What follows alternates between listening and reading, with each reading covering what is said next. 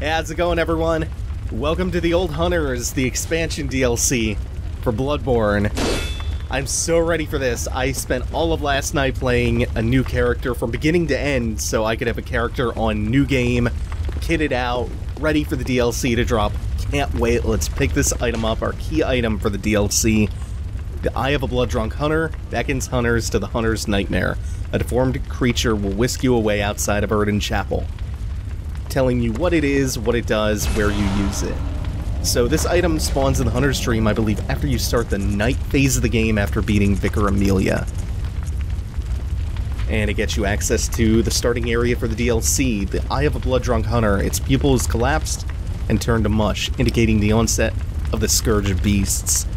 A hunter who goes drunk with blood is said to be taken by the nightmare, destined to wander forever. Engaged in an endless hunt, it is a fate that no hunter can escape. Again, with the eye motif, also take note of the idea of being drunk with blood that shows up somewhere else.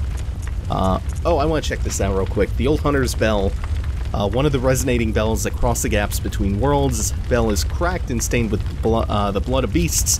A human must expend insight to ring the bell. The old hunters who have long passed from their dream, but cannot forget the feeling of the hunt, rely upon messengers to relay their thoughts. Ring the bell at their side, and they're certain to give a listen, for the night of the hunt is long and unchanging. You get this now at the beginning of the game ever since the pre-DLC patch. It's to summon new NPC hunters. So this is why I said to pay attention to the Blood-Drunk theme of that Eye of the Blood-Drunk Hunter, because the pungent blood cocktail, which you get like way early in the base game, also alluded to the blood of the beasts that the hunters hunt having some kind of intoxicating effect, and that may be the source of the madness itself that it's referring to. It's alcoholic-like in nature. So before we even jump into the DLC, before we even start that, we have access to it. We're not doing that just yet, though, because we're going to check out some of the stuff that was recently added in the pre-DLC patch 1.07, which came out like a day or two ago, and added a lot of stuff, like that for one. I haven't seen him use that before. So it added a new NPC with his own quest line, it added some new armor, a new covenant, that new spell that you just saw, the hunter tool. A lot of new NPCs you could summon for boss fights using that Old Hunter's Bell. And it all starts here in the Forbidden Woods. Like, you've got this new NPC hunter here who I'm assuming spawns later in the game, maybe after you beat Rom, because he wasn't here when I went through this area to get to the Shadows of Yharnam. And when you beat him, you get Madara's Whistle, which is a new hunter tool, or spell. Easier for me to call it a spell. So Whistle of the Madara's Twins, denizens of the Forbidden... Come on now. Let's try that again. So, Whistle of the Madara's Twins, denizens of the Forbidden Woods. The twins grew up alongside a poisonous snake and developed a silent and human kinship. The poisonous snake grew uncontrollably, raised on a healthy diet of beast entrails. Even after their deaths, it's said to respond to the call of the twins' whistle from within the nightmare. Maybe this is the snake that the Shadows of Yharnam summon. You can summon it yourself using the Madara's Whistle. It spawns right where you call it, gobbles up anything underneath it, including you. It can hurt you. Very cool. Now we get to meet Volter, head of the League, which is Bloodborne's equivalent to the Sun Bros. A covenant for jolly cooperation. Ah, a new face, are you? And an accomplished hunter, it would appear. I am Volter, master of the League. Members of the League cleanse the streets of all the filth that's spread about during the hunt. Like any half-decent hunter ought to, you know? Haven't you seen enough of these wretched beasts? Freakish slugs and mad doctors. Sentence these fiends to death with the help of your League confederates. What do you say? Why not join the League? Yes, as a hunter well should. Commit this to heart. Our own Carol rune, symbol of the League. The night brims with defiled scum and is permeated by their rotten stench. Just think, now you're all set to hunt and kill to your heart's content. Hunt in cooperation with your fellows, your League confederates.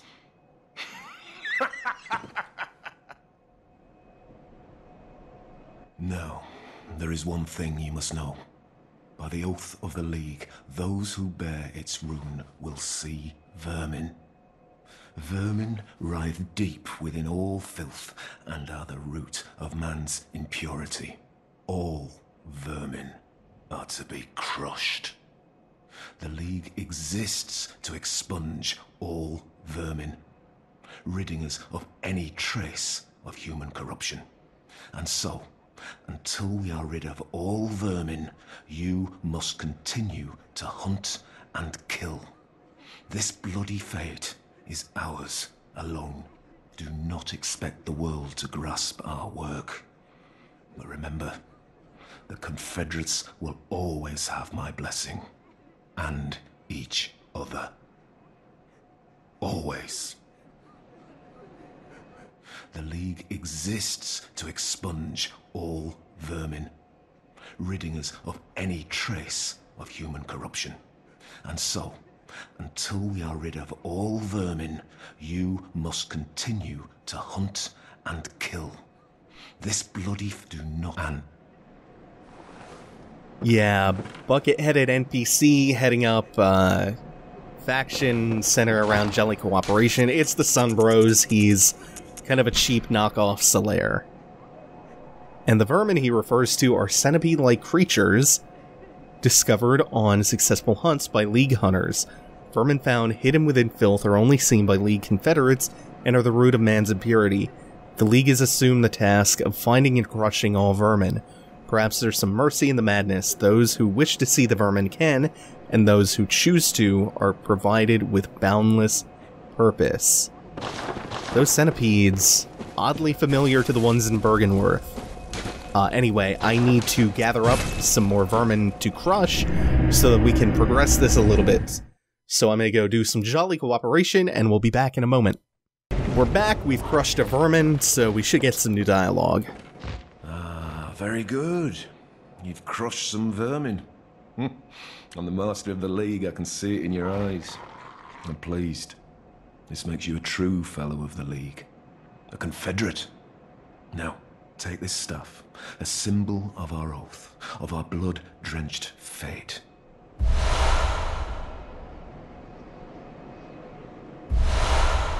You'll be welcomed as a true in short time. Now the mission takes hold of one's... Hello, Confederate. You've crushed vermin time and time again. You've seen the filth that varnishes the world of man. Yet, you are unbroken. You've the eyes of a hunter. You have blessed the League with your presence. This was my last, most pressing task. My Confederate, promise me you'll crush all vermin to rid us of our impurities for the sake of our fellows, all blood-stained hunters of the League. My Confederate for this... You should be doing one more thing. Yeah, no, I might need to zone out and back in. May I go back to the Hunter's Dream and come back here, because I crushed 5 vermin, which should be the trigger for the next part of this quest. We'll be right back again. Alright, what I want to see is him gone. Good. Because that means he's moved on to his next location. We've progressed his quest, which we'll be finishing out sometime in the future. And he leaves behind his helmet, the Master's Iron Helm, which resembles an upside-down bucket. A single hole allows one to peek out with a single eye, which is probably all its original owner had. The Iron Helm is passed down among Masters of the League. Valter had in fact lost the ability to see vermin long ago. Someone on the Bloodborne, it looks pretty cool. Again, very Solaire-esque, kind of like a running gag at this point. Someone on the Bloodborne Reddit pointed out that this bucket helmet looks almost identical to the icon for the old Hunter's Bell. Yeah, it's almost exactly the same, except with the top part that you would hold to ring it. So perhaps some kind of connection there. And we also picked up the League Staff. The League Staff is the sign of a Confederate. A directory within the hilt lists the names of fellow Confederates. Members of the League brandish the staff to indicate themselves to fellow members of the League. There shall be no sympathy for those engaged in the bloody mission of the League, no matter that an oath must be taken to uphold the illusion. There we go. So when you use it, this pulls up a leaderboard, which is a leaderboard for the Covenant, for the League, much like the Vile Blood Registry. It's a little bit buggy at the moment. Like, as you can see there, it indicated that I only crushed 1 vermin, even though you need to crush 5 to get the helmet and to get Volter to move on to his next location. Yeah. So we're gonna head back to the Hunter's Dream and get ready to actually enter the DLC now that we've kind of spent some time going over things they added in the pre-DLC patch. Volter, there, at first glance, it doesn't seem like there's too much going on, but that item description and the way he talks indicates that the man in the Cyclopean bucket helm may not be all there. Yeah, I don't want impurity on because it does me no good. All it does is give me extra HP while in co-op. A Kirill rune that transcribes inhuman sounds. This rune discovered inside the Forbidden Beast Eater came to symbolize impurity in the Oath of the League.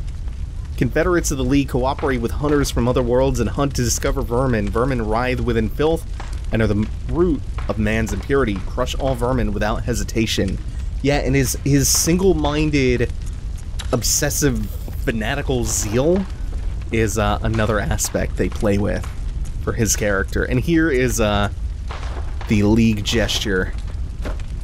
A questionable salute with the cane.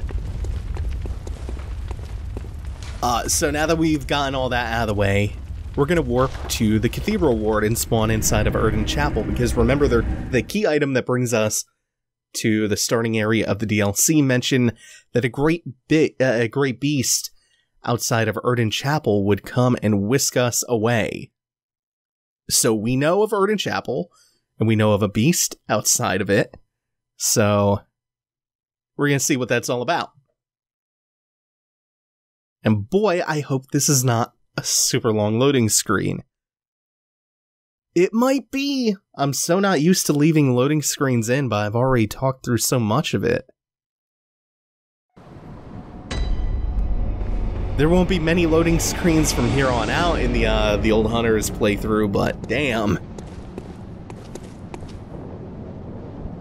If there has to be a lot of warping around, they're mostly gonna get cut, but got a lot to say so far. So we remember our good old friend the Amygdala hanging on to the side of Erden Chapel. Used to be that he would just grab you if you stuck around too long to grab the item that used to be there. But now... Cursed Taphians, their children too.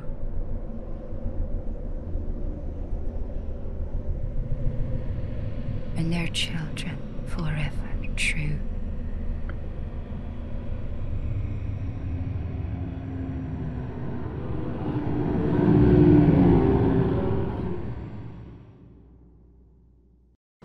But now, not only does he grab you and hurt you with a frenzy, he transports you, much like the other Amygdala that transports you to the lecture hall. This one, now that you have the eyeball of a blood-drunk hunter, transports you to the hunter's nightmare. Which looks awfully familiar, doesn't it? This is just Erden Chapel, right? Right? No way to go back to the Tomb of Erden, where we fought Father Gascoigne, and no exit to the left. We still do have the door to the right, though, but this time it says it doesn't open from this side. which is a different message from in the base game when it's still locked. And now we truly see what's going on here in the Hunter's Nightmare. Fucking look at that shit! Whoa! The Old Hunters has, like, the most beautiful but still haunting skyline in the whole game. Like, what is going on with the moon, I guess? Looks more like a sun, but what is happening with it? So let's observe. So, some of the enemies are adversarial to each other. That dude's a badass, and he has the coolest weapon. It's a super heavy whip sword. Oh my god, I love this weapon.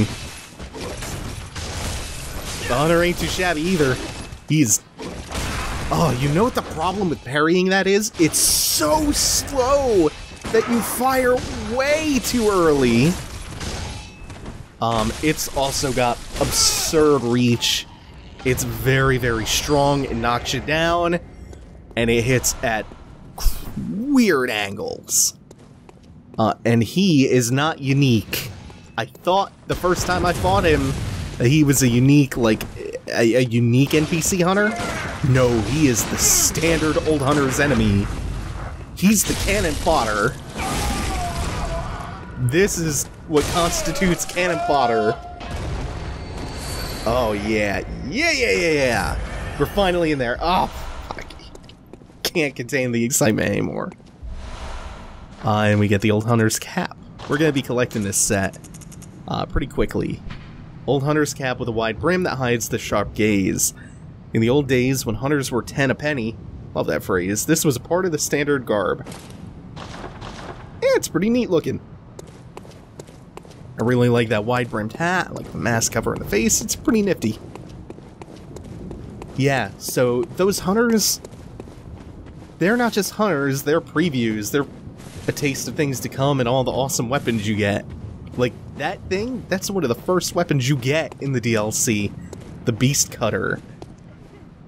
And it is everything I want. It's a whip sword. It's the coolest shit ever. It's Renji's sword from Bleach.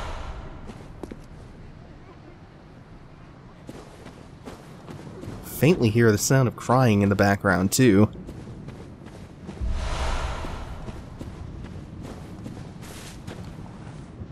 And look at what we have here. That's, these are the enemies that the hunter before was killing. These are the beasts from Old Yarnum. Just splayed out dead here in what is clearly not Old Yarnum, but a facsimile of New Yarnum, the Cathedral Ward, in fact. Also, this is a new dog model, inexplicably. Or new dog skin, maybe. Might not just be a completely new model with the same animation rigging, it just might be a different skin. But yeah, they look like the Resident Evil Doberman dogs. Alright. These guys are attacking. They're still aggressive. We got hunters coming in from the other side to clean up. Some of these beasts, though, they are not aggressive. In fact, they cower from you. Which makes a lot of sense. You have the citizens turned bestial who fight back, and then you have the ones freshly transformed who are just cowering because they are actively being hunted. In a way, we've been transported back in time. Remember, the Nightmare, they just hunt eternally. I'm super happy I'm able to use that distraction of the hunt to backstab. I wonder if I'll be able to get him too. The whip ones I find are like the most dangerous. There we go. They get so caught up in the hunt that they don't even notice you. Unless you let them clear all of the beasts out. Like, you're literally watching the past here. the hunters on the hunt in the newer part of Yharnam. These beasts were everywhere. But now fuck, I forgot that trap is there. Hold on. I'll point that out a little bit clearer. Clearer? Clearer. A little black pressure plate that triggers a turret. You gotta watch out for those. Yeah, they were... I've become a big fan of just shooting the dogs as soon as I see them. Like, why even let the problem start? The beasts that you see commonly in Old Yharnam, they were everywhere. They were just the standard beasts that everyone turned into, or the start of the transformation, like Phase 1. But now they only exist because you see what happened to them. You see the origins of the hunt. And New Yharnam being cleared out, or modern Yharnam being cleared out. The only reason that those kinds of beasts are still in Old Yharnam is because they're under the protection of Jura. And maybe some of the other powder kegs. So, this is the Beast Cutter. This thick iron cleaver slices through the toughest of beast hides, and when transformed, the blade splits into sections, allowing one to lash it in the fashion of a heavy whip. This crude weapon relies on brute force and is regrettably inelegant, suggesting that the hunts of the earliest hunters made for horrific affairs, painted in sanguine reds and blacks. Yeah, you know I'm equipping this. I almost want to go back to the Hunter's Dream right now and just dump upgrade materials into it. Is this... I'm getting some use out of this. I love whips, and I love swords, and this is a heavy-ass sword whip. Oh my god, look at the reach on that jump attack. No charged R2 on this, and no L2 either. So you keep the gun out even when it's transformed. Very, very slow, but force to be reckoned with, that thing is. So we're going through this warped, upended cathedral ward right now, and if you're worried that this is just kind of gonna be a palette swap of the cathedral ward with a couple things shifted around, you'll see very quickly that this is going into some unique, distinct directions from the base game. But for now, you get to just enjoy how they pervert something you're familiar with. This guy is no slouch. How did that not parry him? Oh, shit. He's got like a permanent old Hunter's Bone buff on his dashes.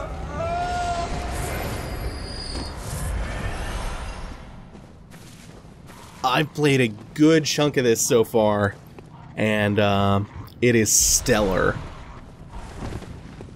I dare say that the Old Hunters might be better than the base game, if not for the fact that the base game is obviously much longer.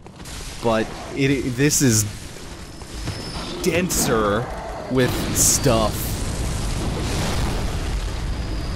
And if you want to make that comparison to Artorias of the Abyss, I think the Old Hunters eclipses it. Like, the further you go in, the more apparent it gets. It starts off, and you get the impression of, they're just gonna recycle stuff and enemies, and no. Again, we might not get to it in this episode, but once it opens up, holy shit.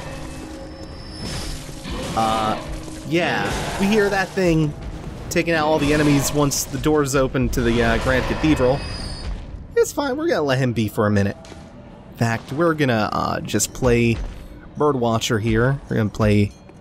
Oh, he's coming, isn't he? Fuck. So, this guy. This guy looks like a partier. Oh! What? I swear to God, I've never seen that before. Okay, we're gonna try to fight him. We are gonna try, at least. I fought this guy very briefly on my other character and learned that it's a bad idea. He was just doing a Veldstat there, like a Cthulhu-esque Veldstat impression. Holy shit.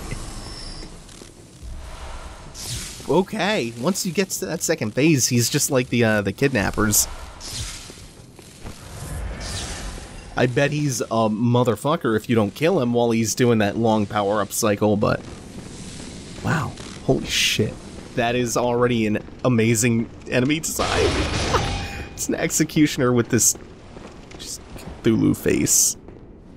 Trying to see if the balconies in the Grand Cathedral, in the Upper Cathedral, are still there. It's hard to tell if they're actually okay, they are. Yeah, it's still there. And what we have there, on the altar where Lawrence's skull should be, is a giant burning cleric beast. So, does that mean that's Lawrence?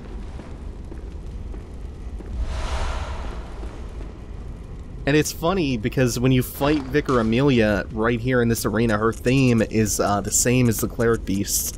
Or does that mean that Lawrence was the cleric? No, that doesn't make sense because the cleric beast had a head. Where are you? There you Eye Pendant. An eye pendant which unlocks the surgery altar. There are two cathedrals in the Hunter's Dream. One lies past the River of Blood, and another contains the private research hall of the Healing Church. Only chosen members of the Healing Church or their lamentable patients can enter the research hall using this eye. Grant eyes to the surgery altar skull! Ah, Cosum, grant us eyes, so that we may be free of this beastly ignorance. Yeah, I'm still a really big fan of the theory that the headless bloodletting beast in the Chalice dungeons is Lawrence, because that makes sense to me. So, we've kind of gotten to see the twisted cathedral ward with just different bits of edifices and geometry slammed into each other and upended and upheaved. And now, we'll still get a couple of repeat areas, albeit, oh my god. Yeah, I forgot about that view. That is like entering Majula for the first time. Level of Vista. Fuck, man. We'll start to see things open up next time. Thanks for watching, everyone. Take it easy, have a good one.